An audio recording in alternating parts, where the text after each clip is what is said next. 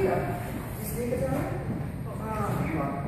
All right, so here's what we're going to do. We did momentum and redirection. I did some patterns and stuff to talk to you about momentum and redirection. The first thing that we did was off of an outside turn. I told the leaders 1, 2, 3, and 4, 5. Make sure that you stretch. I told the followers to open up their shoulders a little bit so they can use that torque for their rotation. So 5 and 6, I go 1, prep 2, 3 and 4, 5 and 6. Remember, leaders, I told you to make sure to come to a palm to palm, forearm to forearm connection. So again, 1, 2, 3 and 4, 5. Stretch and 1, 2, 3 and 4, 5 and 6.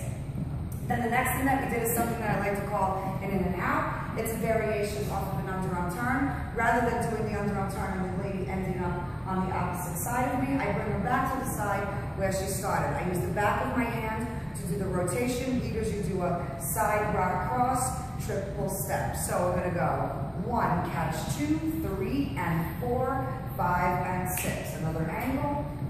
So I went 1, catch 2, 3 and 4, 5 and 6. Remember, leaders, I said make sure that you let go so that you don't touch your hold.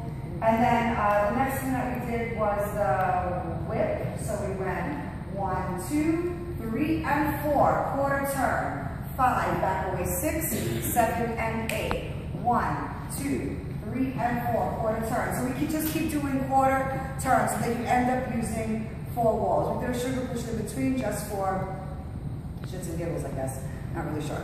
So then we did a whip where I walked down the line of dance. I redirected her to my right, then redirected her to my left. So I went 1, 2, 3 and 4. Walk back 5, 6.